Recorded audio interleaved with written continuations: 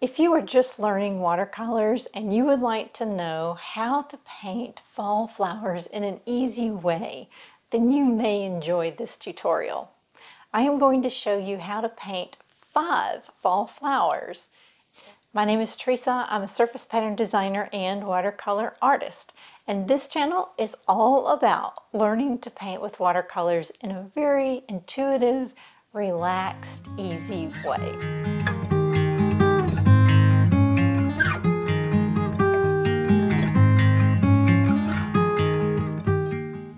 Welcome back, everyone.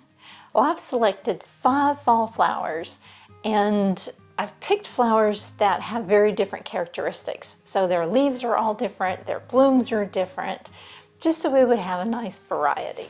Now, a couple of them, like snapdragons for instance, you may look at and think, that's a spring flower. Well, yes it is, but it's also a fall flower. It just doesn't care for the summer heat. So we'll see them in both times of the year, spring and fall. Well, let's look at the others and see what we're going to paint today. I took some reference photos off of Unsplash for us. So these are all the flowers that we are going to paint today. The first one we are going to do is a marigold. And so as you can see, it looks like a very complicated flower, but we are going to really simplify that. So with the marigold, they're round, and this one's facing us, so it's very round, but I'm going to do it kind of at an angle, so it'll be a little more oval than round. And the other thing we want to notice are the leaves. So they're fairly dark, and so they have a little center part with all these little leaves coming off of it. So there's a little stem for every leaf. So there's the stem and all these leaves coming off of it. And lots of them, as you can see, marigolds have lots of greenery. So we'll want to take that into account as well. And I'm going to try to keep this kind of on the smaller side. I'd like to be able to get them all on one page, but we'll just see how that goes. So right in the center here, I just have a few little hash marks. And then, so I could just do this in a scribble sort of way, which I love scribble painting, but there's another way that will give us a little more detail. So, and it's just as easy, so I'll show you that. So kind of like with a rose, we want to put our tip down and just make these little petals, these little squiggly petals. Make it a little bit lighter and do more. And they can touch or not touch. We do want some white space, but not too much white space. We don't want to overdo the white space. And I'm just going in this oval type direction. And the further out we go, the larger my little scallops are. Now I'm using the side of my brush even. And I'll put just a little bit on the other side. And we can kind of scribble in here a little bit if we want to fill in. Then I'm going to grab that little bit of that orange and just touch.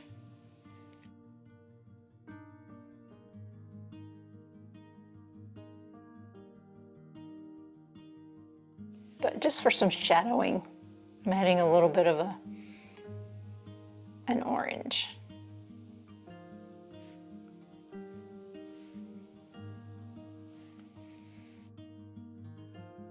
I'm going to do 2. While I was editing this, it was getting very, very lengthy, ridiculously lengthy actually. You know, I tend to paint very slowly when I'm talking, so I'm going to spare you that, and I'm going to speed this up and just talk you through those parts. So here I'm just painting a second bloom, just like the first one, just so that you can see it again. And I'm using, I didn't say this, but I'm using Windsor Yellow for the base flower and Windsor Orange for the shadowing within the flower. And then this is just my typical sap green mixture for the foliage. So remember how those leaves came off one long stem? That's what I'm doing here, and I'm just using my silver brush for that. Very easy. And I'll actually use 3 different sizes of the silver brush for different size leaves. You can do it any way you want. I just varied it so that I could have smaller leaves like this one that I've just done in the background, and then some larger leaves for that first branch that just comes out at us. That just helps with that visual. And so that's all very easy. So that's really all there is to this flower. You just add as many leaves as you want and we're done.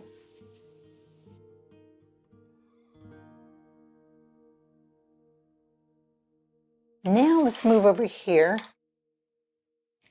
and do a crocus. Now crocus is, I have 2 pictures for that. So crocus looks like this. They have these nice full petals that come down to a point. They kind of start with a smaller point and end with down in a cone like. And that's darker, then it turns to green, and they have these long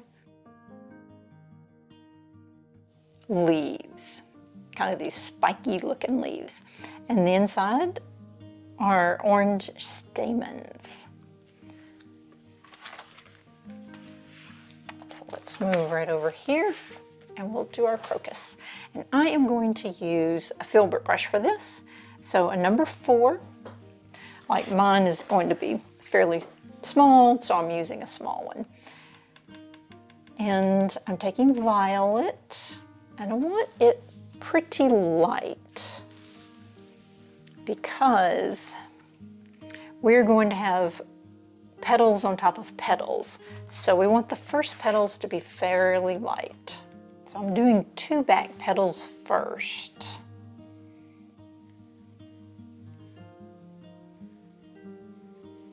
Just going to bring them down like that. And we'll let that dry. Okay, that's dry now. So now I'm going to take that same violet, but a little darker. And I'm going to do that center one. And it's going to take at least 2 strokes, maybe 3. Oops, got that a little too dry. Oh, and that was a little too dark. I don't want it that dark.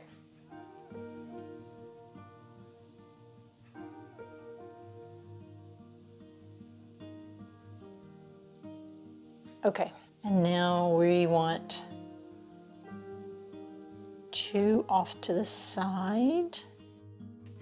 And then we'll do 2 on the other side. And you can make these petals as long as you want. I'm just going to add this bottom portion here because I'm going to do that darker.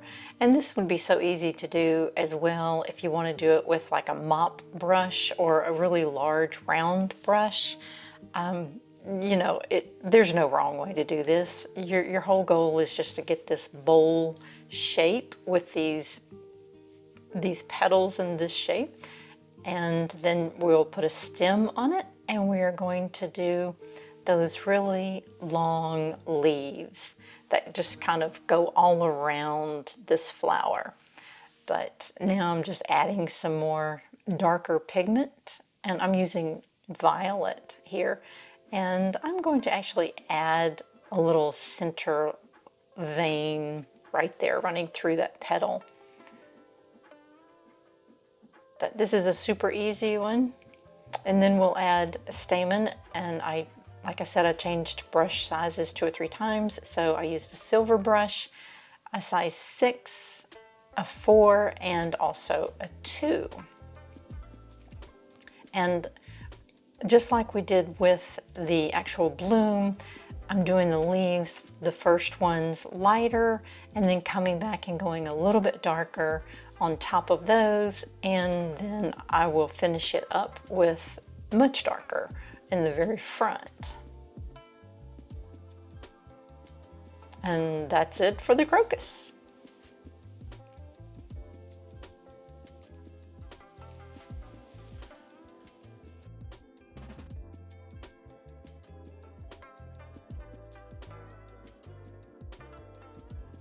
I don't know how I did this, but I deleted a whole section off my camera, and two of the pieces were the two next flowers that we're going to paint, so I'm going to paint them over for you. I cannot believe I did that. The next one is a Snapdragon, and I've painted this many times before, and every time I do it a little differently. So it's just one stalk with a lot of blooms on it. And today I'm going to show you how to do it with the wedge brush. When you get the knack for doing this with the wedge brush, it makes this flower very easy and fast. So it's, you know, the characteristics we want to look for. It's just one long stalk. It's got buds at the top and flowers down here in the middle section. So this is really a bell-shaped flower, and then it has this thick stem with a lot of little smaller leaves at the bottom. So I'm going to do it with the wedge brush. Now you can do it any way you want. Any bloom you feel comfortable with is just fine. But I'll show you how to do it with the wedge brush, and I have a whole class on the wedge brush if you want to look at that. But the easy way to do this is you just load up your brush with a very light color. So there's a lot of water in here. And then I'm going to just dab it a little bit and then dip the tip in a darker color. So I'm using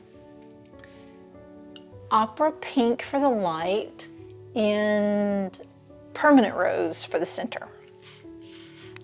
So I want one whole flower kind of in the middle here so that we're seeing the whole flower.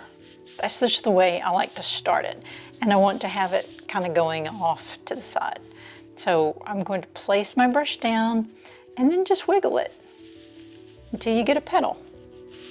And then we'll wiggle it again for another petal. And you may want to reload at this point, just kind of depends. And you can turn your paper. It's easier that way, I think. So I'm reloading my brush, and we can either do 3 or 4 petals. It doesn't matter. However it works out is fine. Okay, so there's our one bloom, and let's load again. And because we have this bell shape that we're going for, and I'm kind of leaning it a little bit, we don't have to do whole flowers all the way up. We really want pieces of flowers. So I'm going to add a little piece of a flower sticking out back there, and maybe another one down here. Let me get more.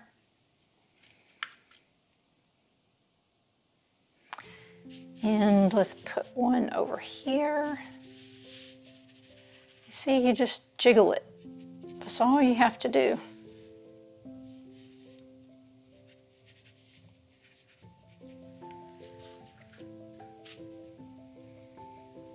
And now, this is easy, but it's easy after you get the feel for it. So if you are going to do this with a triangle, or sometimes it's called a petal brush, and sometimes it's called a wedge brush. So don't be discouraged if you try it once and you don't get it right. It did take me a few tries. I'm going to touch a little bit in there since that did not come out very dark. But once you do it, then it'll be so easy once you get that feel for it. Now, if you don't have a wedge brush, you don't need to use a wedge brush. I have painted these flowers so many times using a round brush, or you can use the silver brush, and you can paint the blooms any way you want. They don't have to be like this. In fact, these blooms really, to me, are more like gladiolas. So, you know, snapdragons and gladiolas are very, very similar. Their blooms just are a little bit different, but you know, I don't really worry about that. I just think this particular type of bloom looks pretty on it. And then now here we're putting the buds up at the top, and it's really nice if you can vary your greens up here, just to add a little bit, and also throw in a few leaves just to help give it some bulk. And the stem starts out thin on the thinner side and then gets thicker as it gets toward the ground. And you can just add as many leaves as you want throughout the whole thing. And then we'll add leaves in the bottom as well. Now the blooms, see, they have a white center in the picture, but I'm adding yellow here just so that it will stand out more. And I'm also going to add a little bit of the pink up in the buds, just because I think that looks pretty when, you know, you have your colors spread out, so that all the green is not in one spot and all the pink is not in another spot. You really want to spread it out a little bit. And then we'll just add these leaves all over at the bottom, just like the photo. Very easy.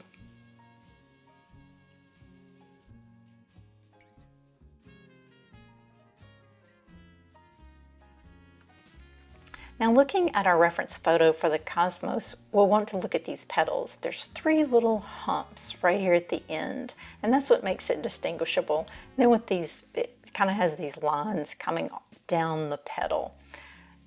Then it has kind of a bowl shape, and not always, but sometimes the petals kind of go in a bowl shape. Now you see these, they don't.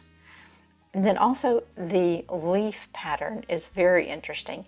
It has these like fingers that come off of the center part of the leaf. So that will be fun to paint.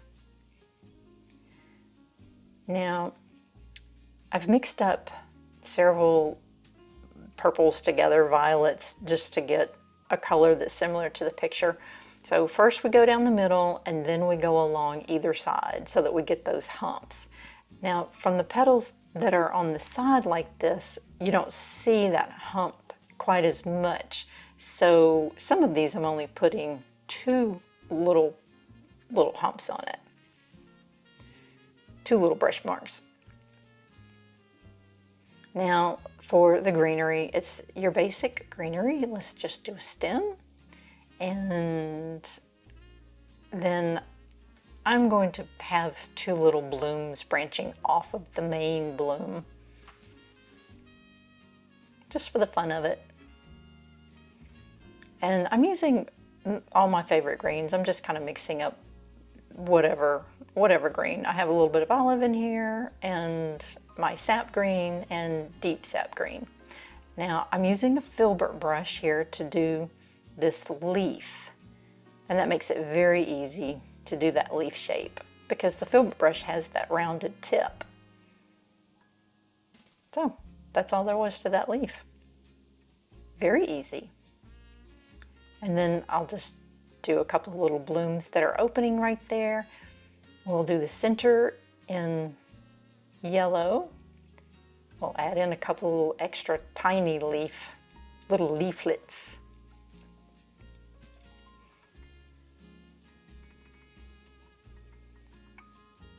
And I'm putting a little Van Dyke brown around the center just to help that yellow center pop against the violet, that very pale violet. And then I'll just add in a few of those little strokes. And that's the easy way to do a cosmos. Next, we're going to do a pansy. Now looking at our reference photo, you can see right off this bow shape in the lighter color here with the darker yellow at the bottom and then 2 dark purples in the back. That is the perfect way to paint a pansy. And then you can always rotate it if you need, you know, when you're doing a bunch of pansies, you just rotate that bow around, and that way you can always have a well-formed pansy. And the leaf there, I went kind of fast on it. You might want to go back and slow it down. But the leaf is very flat with little scalloped edges. So we'll talk about that again in a minute. So I'm going to start out and just put clear water down in the bow shape. And then I will just drop in some yellow and a little buff just to give a little color so you can see it better.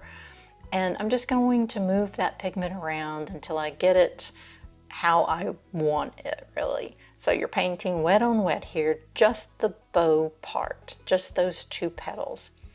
And while I'm doing that, I want to tell you, when I was in editing, I needed to do a short real quick, so I grabbed my wedge brush and painted a pansy with my wedge brush.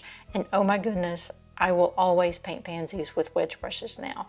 It was so easy. In fact, I will put up above the little link to that short so that you can see it. Now I'm going to do the same thing at the bottom here with the darker yellow. So that bottom petal will just be a darker yellow. But this is the standard way to paint a pansy that I'm showing you right now. And if you don't have a wedge brush, this is an easy way to do it. But as you're going to see, this takes a little time to do it because you have to wait for each petal to dry before you can move on to the next petal. With the wedge brush, you can paint these first 3 petals immediately, and then you have to dry them to do the back petals. But so I only do the first 3 petals with the wedge brush. After that, I did change back over to the silver brush and finish it out just like I'm doing it here. But I want to encourage you while you're watching me do this pansy here, you know, if you don't have a wedge brush, that's just fine. But I would encourage you, don't be intimidated by the wedge brush. It is a really neat brush. And when you see that short where I painted the pansy, you're going to see just how quick it was. It's amazing. And you know, the wedge brush will do a lot of different things, but just like I painted with the Snapdragon or the Gladiola here, if you just do that little wiggle procedure to make your petal, it's very, very easy. So I just want to encourage you to give it a try. I think once you do it a few times and you see how easy it is, and you can check out that other video that I have that talks extensively about it, I think you'll be hooked. I'm completely hooked, especially now that I did the pansy. I'm really hooked on it. I love it. So see, this pansy is taking a while, and this is the sped up version. It's easy, but it just takes some time. And I even used the blow dryer on it to get it dry. And I'm going back in over this first violet petal. It was very, very light. So I'm just going to add a little bit of shadowing. It just dried a little lighter than I wanted it.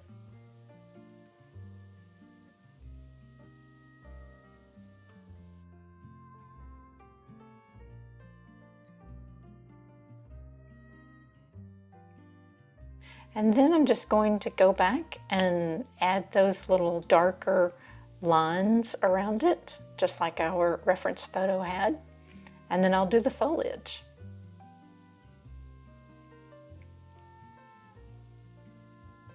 And just the basic stem. And then that leaf that was a little more flat and had the scalloped edges.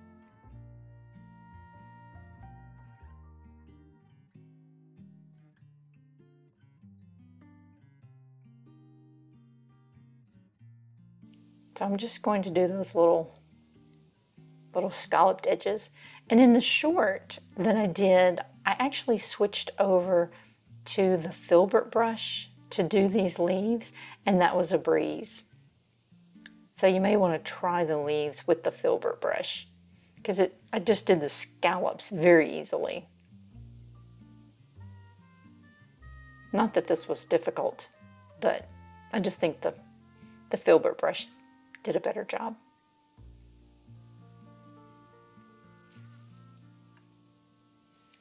And that's it. There are our 5 flowers. Well, I hope you enjoyed that one. If you have any questions, just pop them in the comments below and I will get right back to you. Thank you so much for watching, for commenting, for subscribing. You are helping my channel grow so fast and I'm so appreciative, and I love the fact that you are enjoying the content. So if you haven't subscribed, please consider subscribing. Thanks so much and hope to see you next week.